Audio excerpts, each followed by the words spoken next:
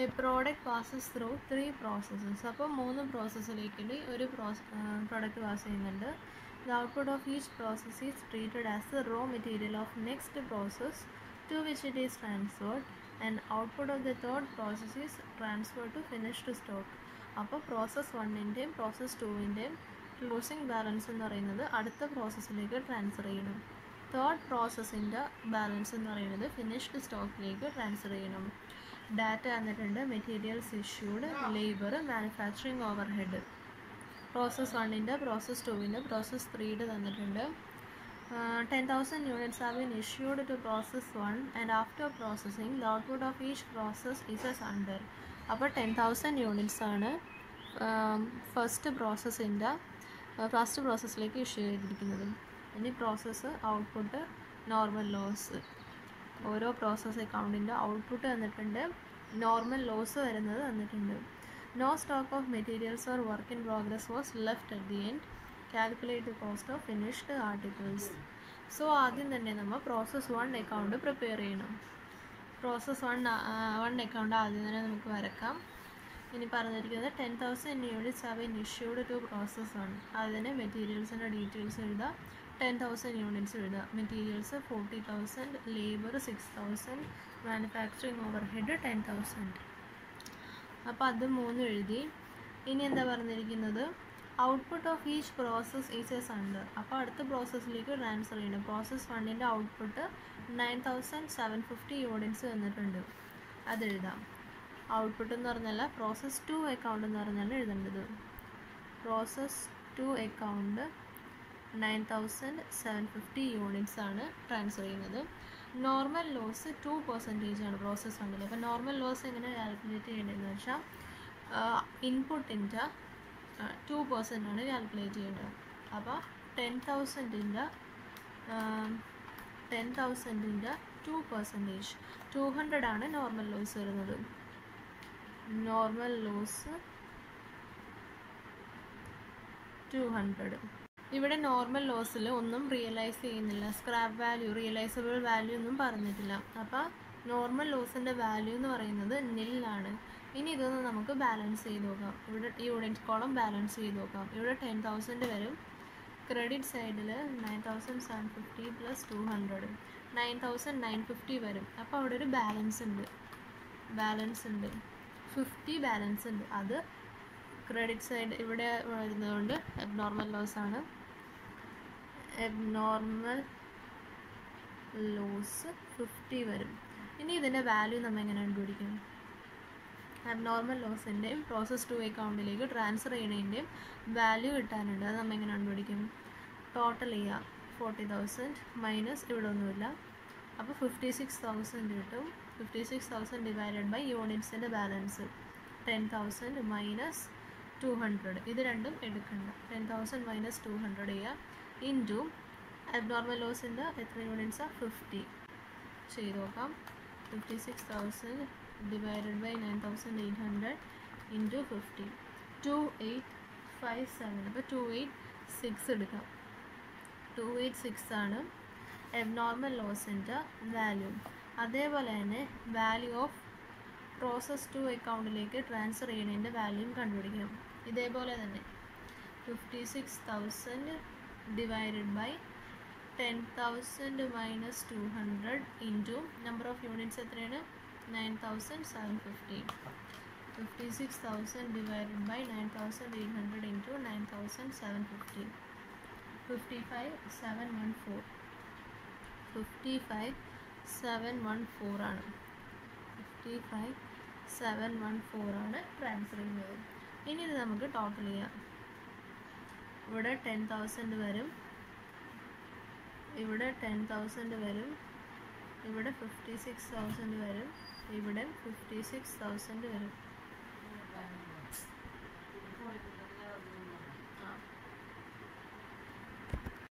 അപ്പോൾ process 1 account prepare ചെയ്ത് കഴിഞ്ഞു. ഇനി പ്രോസസ് 2 അക്കൗണ്ട് പ്രിപ്പയർ ചെയ്യാം. പ്രോസസ് 2 അക്കൗണ്ട് പ്രിപ്പയർ ചെയ്യുമ്പോൾ പ്രോസസ് 1 അക്കൗണ്ടിൽ നിന്ന് ബാലൻസ് ട്രാൻസ്ഫർ ചെയ്യണം. അപ്പോൾ ടു പ്രോസസ് 1 അക്കൗണ്ട് 9,750 യൂണിറ്റ്സും 55,714 വാല്യൂ. ഇനി ഡീറ്റെയിൽസ് എഴുതാം. Materials issued, labour, manufacturing over head എടുത്തെഴുതാം. അതെല്ലാം മൂന്നും എടുത്തെഴുതിയിട്ടുണ്ട്. ഇനി തന്ന ഡീറ്റെയിൽസ്. പ്രോസസ് 2ൻ്റെ ഔട്ട്പുട്ട് എന്ന് പറയുന്നത് 9400 യൂണിറ്റ്സ് ആണ്. പ്രോസസ് 2ൻ്റെ ഔട്ട്പുട്ട് പ്രോസസ് 3യിലേക്ക് ട്രാൻസ്ഫർ ചെയ്യണം. പ്രോസസ് 3 അക്കൗണ്ടിലേക്ക് ട്രാൻസ്ഫർ ചെയ്യണം. എത്ര യൂണിറ്റ്സ്? 9400 യൂണിറ്റ്സ് ട്രാൻസ്ഫർ ചെയ്യണം. ഇനി നോർമൽ ലോസ് 5% ആണെന്ന് പറഞ്ഞിട്ടുണ്ട്. അപ്പോൾ നോർമൽ ലോസ് നമ്മൾ എപ്പോഴും കാൽക്കുലേറ്റ് ചെയ്യേണ്ടത് ആ പ്രോസസ്സിലേക്ക് വന്ന ഇൻപുട്ടിൻ്റെ പെർസെൻറ്റ് 9750 ഇൻറ്റു 9750 ഇൻറ്റു 5%, 487.5 വരും. അപ്പോൾ നമുക്കത് 488 ആയിട്ട് എടുക്കാം. 488 യൂണിറ്റ്സ് എടുക്കാം. ഇനി യൂണിറ്റ് കോളം ബാലൻസ് ചെയ്യുക. നോർമൽ ലോസ് റിയലൈസ് ചെയ്തിട്ടില്ല, അതുകൊണ്ട് തന്നെ വാല്യൂ നില്ലാണ്. യൂണിറ്റ് കോളം ടോട്ടൽ ചെയ്യാം. അപ്പോൾ ഇവിടെ ക്രെഡിറ്റ് സൈഡിൽ ഡെബിറ്റ് സൈഡിൽ 9750 വരും. ക്രെഡിറ്റ് സൈഡിൽ ടോട്ടൽ ചെയ്യുമ്പോൾ 9888 വരും. അപ്പോൾ ക്രെഡിറ്റ് സൈഡ് കൂടുതലാണ്, -9750. 138 ഡെബിറ്റ് സൈഡിൽ കൂടുതലാണ്. അത് നമുക്ക് എബ്നോർമൽ ഗെയിൻ ആണ്. എബ്നോർമൽ ഗെയിൻ ആണ് 138 എന്ന് പറയുന്നത്. ഇനി ഇതിൻ്റെ അബ്നോർമൽ ഗെയിൻ്റെ വാല്യൂ കണ്ടുപിടിക്കണം. പ്രോസസ് 3യുടെ വാല്യൂ കണ്ടുപിടിക്കണം. നേരത്തെ ചെയ്ത പോലെ തന്നെയാണ്. എങ്ങനെയാണ്? Value divided by യൂണിറ്റ്സിൻ്റെ difference. അപ്പോൾ വാല്യൂ എത്രയാണ് കണ്ടുപിടിക്കണം? 55,714 പ്ലസ് 20,000 പ്ലസ് 4,000 പ്ലസ് 10,000 ആണ് വാല്യൂ. 89,714 ആണ് വാല്യൂ. എവിടെയെങ്കിലും എഴുതില്ല. 89,714 ഡിവൈഡഡ് ബൈ യൂണിറ്റ്സിൻ്റെ ഡിഫറൻസ് 9750 മൈനസ് 488. ഇത് രണ്ടും എടുക്കാൻ പാടില്ല. ഓക്കെ, 9750 മൈനസ് 488 9262 ആണ് difference. Divide by 9262 into abnormal ഗെയിൻ്റെ കിട്ടാനായിട്ട് ഇൻറ്റു 138, പ്രോസസ് 3 കിട്ടാനായിട്ട് ഇൻറ്റു 9400. അപ്പോൾ 89,714 ഡിവൈഡഡ് ബൈ 9262 ഇൻറ്റു 138, 1336.7. അപ്പോൾ 1337 നമുക്ക് അബ്നോർമൽ ഗെയിൻ്റെ വാല്യൂ. പ്രോസസ് 3യുടെ വാല്യൂ കിട്ടാൻ ഇൻറ്റു 9400, 91050.7, 91051 കിട്ടും. ഓക്കെ, ഇനി ഇത് ടോട്ടൽ ചെയ്യുമ്പോൾ ടാലി ആയിക്കോളും. ടോട്ടൽ 9888, 91051, 9888, 91051 ടോട്ടൽ വരും. ഇനി പ്രോസസ് 3 അക്കൗണ്ട് പ്രിപ്പയർ ചെയ്യുക. പ്രോസസ് 2ൽ നിന്ന് കൊണ്ടുവന്ന് ബാലൻസ് എടുത്ത് എഴുതാം. അപ്പോൾ പ്രോസസ് 2 അക്കൗണ്ട് ബാലൻസ് എത്രയാണ് കൊണ്ടുവന്നത്? 9400 യൂണിറ്റ്സും 91051. ഇനി ക്വസ്റ്റനിൽ തന്ന ഡീറ്റെയിൽസ് എഴുതാം. Materials issued, labour, manufacturing over head. ഇവിടെ പ്രോസസ് 3ൻ്റെ ബാലൻസ് എന്ന് പറയുന്നത് 8000 യൂണിറ്റ്സ് ആണ്. നേരത്തെ നമ്മൾ പറഞ്ഞു തേർഡ് പ്രോസസ്സിൽ ട്രാൻസ്ഫർ ചെയ്തേക്കുന്നത് ഫിനിഷ്ഡ് സ്റ്റോക്കിലേക്കാണ്. അപ്പം ബൈ ഫിനിഷ്ഡ് സ്റ്റോക്ക് 8000 ആണ്. Finished stock 8000 units. Normal loss 10% വന്നിട്ടുണ്ട്. അപ്പോൾ 9400ൻ്റെ 10% നോർമൽ ലോസ് വരും. അപ്പോൾ നോർമൽ ലോസ് 9400ൻ്റെ 10% എന്ന് പറയുമ്പോൾ 9,940. ഇനി രണ്ട് സൈഡും ബാലൻസ് ചെയ്യാം. 8,000 പ്ലസ് 940, 8,940 ഉണ്ട്, 9,400 ഉണ്ട്. അപ്പോൾ ഡെബിറ്റ് സൈഡാണ് കൂടുതൽ. ഡിഫറൻസ് എത്ര വന്നെന്ന് വെച്ചാൽ ക്രെഡിറ്റ് സൈഡിൽ എഴുതാം. അപ്പോൾ 460 ഡിഫറൻസ് വരുന്നുണ്ട്. അത് എബ്നോർമൽ ലോസ് ആണ്. 460 എബ്നോർമൽ ലോസ് ആണ്. ഇനി അതിൻ്റെ എമൗണ്ട് എങ്ങനെ കണ്ടുപിടിക്കും? നമ്പർ ഓഫ് ഇതിൻ്റെ ടോട്ടൽ ഡിവൈഡഡ് ബൈ യൂണിറ്റ്സിൻ്റെ ഡിഫറൻസ്.